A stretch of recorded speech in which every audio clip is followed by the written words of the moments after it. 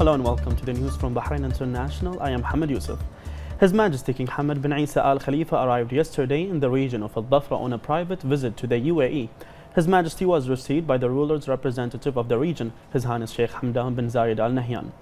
His Majesty was also received by UAE Ambassador to Bahrain, Sheikh Sultan bin Hamdan bin Zayed Al Nahyan, Sheikh Mohammed bin Hamdan bin Zayed Al Nahyan, Sheikh Zayed bin Sultan bin Hamdan bin Zayed Al Nahyan, Sultan Khalfan Al Rumaythi, Court Under Secretary of the ruler's representative in the region of Al-Dhafra, UAE Red Crescent President's Advisor, Isa Hamad Boushhab, Ahmed Mutar al-Dhahri, Office Director of the ruler's representative in the region of Al-Dhafra, Bahrain's Ambassador to the UAE, Sheikh Khalid bin Abdullah bin Ali bin Hamad Al Khalifa, and other senior officials.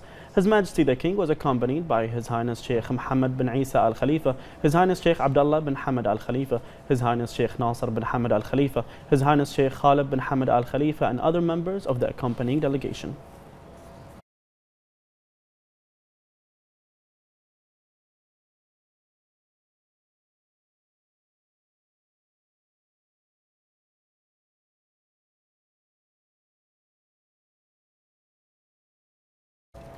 His Royal Highness the Crown Prince, Deputy Supreme Commander and First Deputy Prime Minister Prince Salman bin Hamad Al Khalifa met with His Holiness Pope Francis at the Apostolic Palace in the Vatican City State. His Royal Highness conveyed the greetings of His Majesty King Hamad bin Isa Al Khalifa, wishing the Vatican City State continued progress and prosperity. He emphasized that Bahrain's development is closely aligned with the kingdom's deep-rooted values of diversity and coexistence, principles that ensure unity in the kingdom's multicultural society. His Royal Highness noted that the growing bilateral ties with the Vatican City State stand as a testament to His Majesty the King's determination to promote peaceful coexistence, underlining the kingdom's commitment to interfaith dialogue.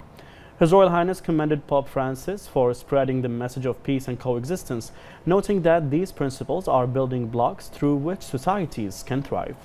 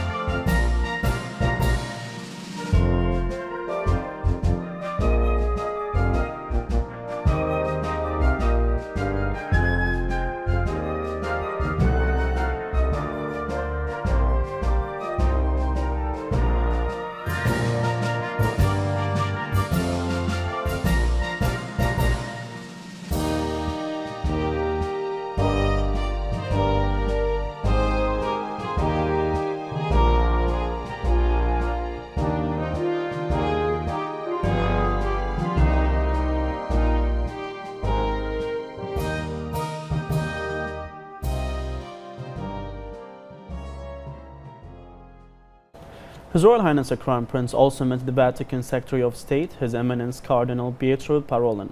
His Royal Highness stressed the importance of further strengthening relations with the Vatican City State, noting the kingdom's commitment to interfaith understanding and cultural diversity. He highlighted that the kingdom's diverse society has embraced all religions and faiths and is a reflection of His Majesty the King's far-reaching vision of peace and harmony. His Royal Highness the Crown Prince officially inaugurated the Embassy of the Kingdom of Bahrain in Rome. He noted that the inauguration of Bahrain's embassy marks a new milestone in bilateral relations, which have continually deepened over the past 50 years. His Royal Highness identified Bahrain's embassy in Rome as a new platform for collaboration, noting that the mission would promote a stronger trading partnership between the two countries. He highlighted the concerted efforts of Bahrain's diplomatic engagements and Bahraini diplomats, which expand the kingdom's international network, strengthen cooperation with friendly nations, and drive national development. His Royal Highness underlined the kingdom's determination to work closely with its Italian partners to broaden collaboration at all levels. His Royal Highness then unveiled a commemorative plaque marking the official opening of the embassy. The delegation accompanying His Royal Highness consisted of the Secretary General of the Ministry of Foreign Affairs and International Cooperation of Italy, Ambassador Elisabetta Belloni, and a number of Italian officials also attended the inauguration ceremony.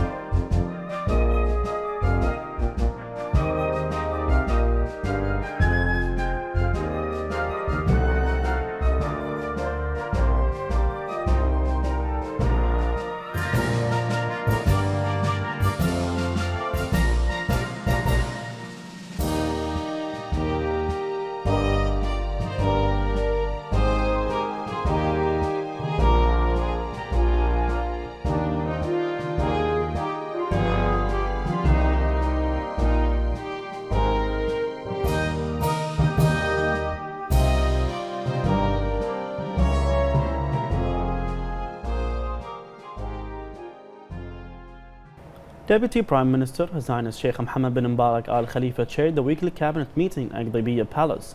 Following the session, Secretary General Dr. Yasser Al Nasser issued the following statement.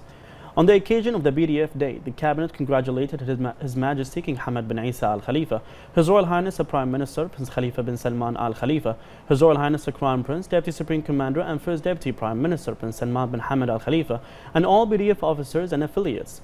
They hailed His Majesty's support, which resulted in a qualitative shift in the BDF's performance, and noted its efforts in protecting the kingdom.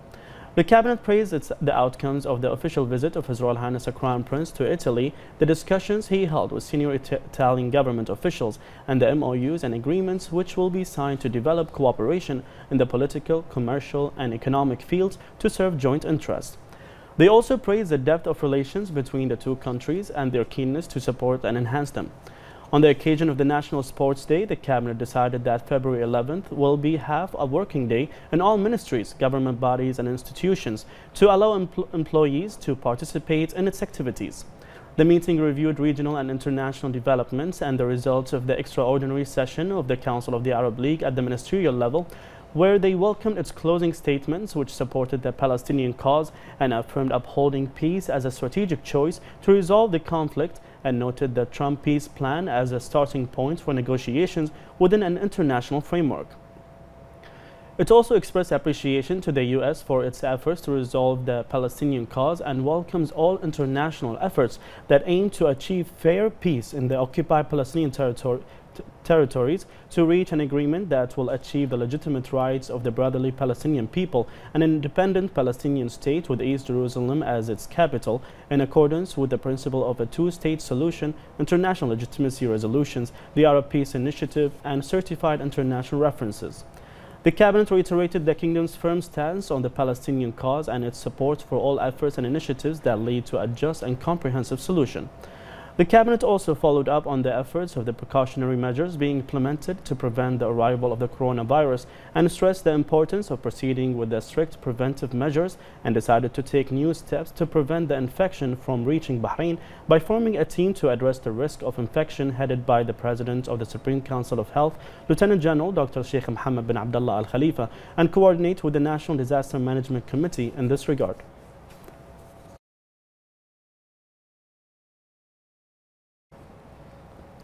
Following the directives of His Royal Highness the Prime Minister Prince Khalifa bin Salman Al Khalifa to implement 4 education services projects in Muharraq and Hamad Town, the Cabinet followed up on the projects following a memoranda referred by the Minister of Education. The Cabinet also followed up on completing the education services needs of Barbar in order to achieve the Ministry's 2020 to 2030 goals to meet the education needs and maintenance across all governorates. The Cabinet discussed development projects, including roads, construction and maintenance projects, supervised by the Ministry of Works, Municipalities Affairs and Urban Planning. The Cabinet approved amending Real Estate Lease Law 27 of 2014 and cancelled the Rental Disputes Committee and referred it to the Representatives Council. The Cabinet approved amended Court of Cassation Law and referred the draft law to the Representatives Council. The Cabinet approved the Kingdom's hosting of a regional seminar on the future of education in the Arab world in March the 22nd in partnership with the Ministry of Education and the UNESCO. The Cabinet approved a draft MOU on a cooperation agreement with the UAE in the area of food security to develop the existing relations between the two countries and enhance the agricultural field. The Cabinet approved including multiple sclerosis within the categories of chronic diseases and provide specialized doctors and health centers in this regard. Under the patronage of the Speaker of the Representatives Council, Fawzia Zainal, the International Inspiration Economy Scientific Conference was held this morning under the title Creating Legacy in Times of Crisis, gathering speakers from around the world. More on this report with Abdul Ghaffar.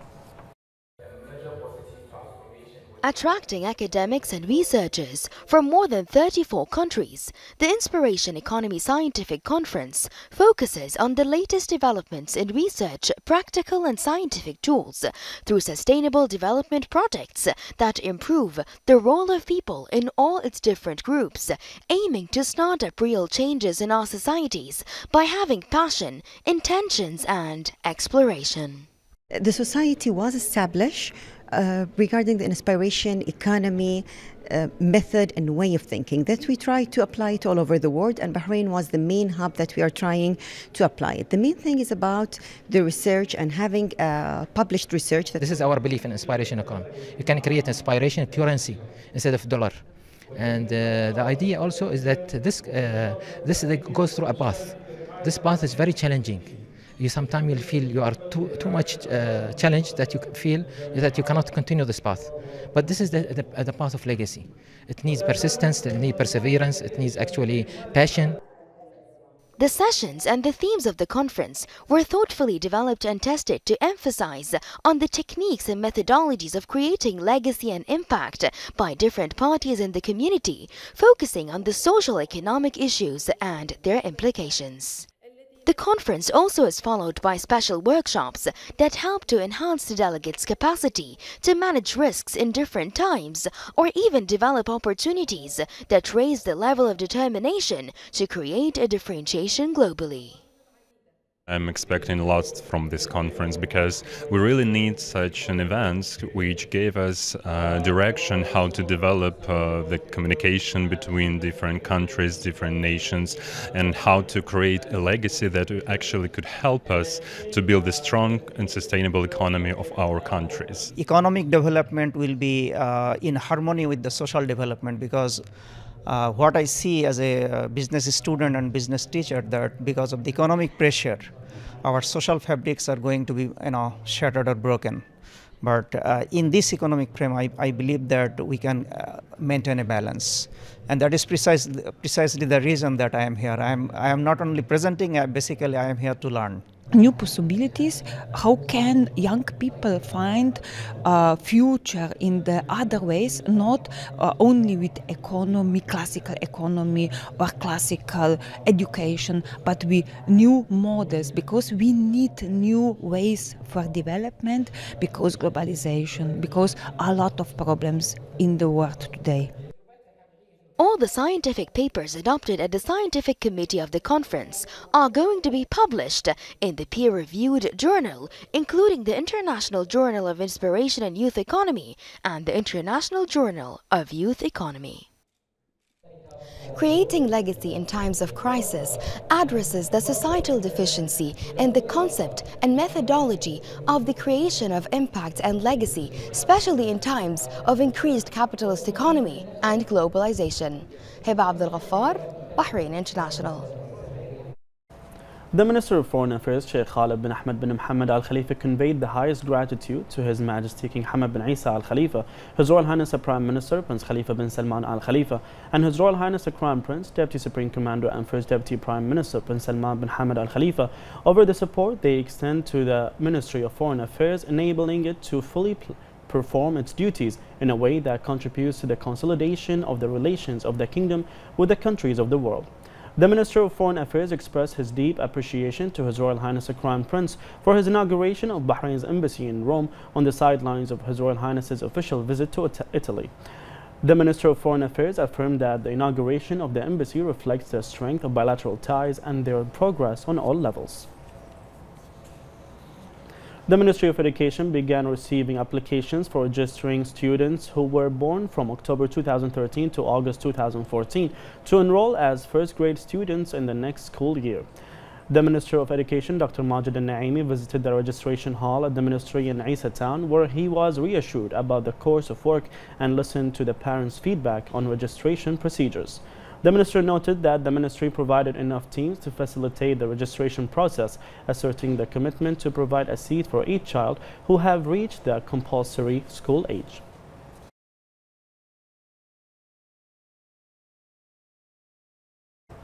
The Minister of Work, Municipalities Affairs and Urban Planning, Isam Khalaf, along with the Representatives Council member Adil Assoumi, toured Block 307 in Houra to follow up on the project of building a garden there. The Minister is carrying on its implementation of the directives of His Royal Highness the Crown Prince in coordination with the Council of Representatives. The directives have pushed a number of development projects to improve government services to the citizens, which is in line with the comprehensive development vision of His Majesty the King. The Minister said that the tour aims to increase the size of the green spaces in Bahrain and to offer more means of recreation for the residents of the area. Khalaf affirmed that all efforts that are being carried out to improve government services are aimed to meet the needs and aspirations of the citizens.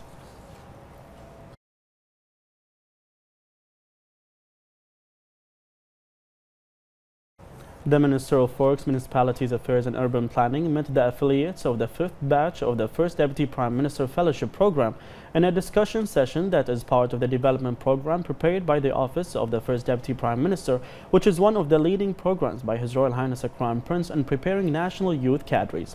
The Minister hailed the support of the program to national cadres and the skills it provides them with to become qualified, ambitious leaders. The Minister reviewed the goals of the ministry and the most important work mechanisms. The Minister of Works expressed pride in youth energies, expressing hope that they benefit from the opportunities available to them. The FDPM Fellowship Program affiliates expressed thanks and appreciation to the Minister for the explanation he provided on the nature of the ministry's work and strategies. Under the patronage of National Security Advisor and Commander of the Royal Guard, His Highness Major General Sheikh Nasser bin Hamad Al Khalifa, a reception and honoring ceremony was held for members of the Bahrain Defense Forces Special Day Duty Force Group participating in the Saudi-led Arab Coalition Restoring Hope operation in Yemen.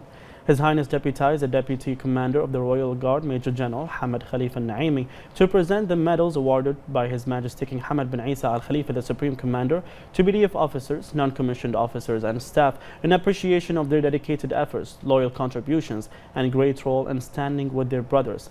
And Naimi hailed the honorees' commitment to defending what is right, as well as their high morale, level of professionalism and sense of discipline in carrying out their mission. The reception ceremony was attended by a number of senior BDF officers.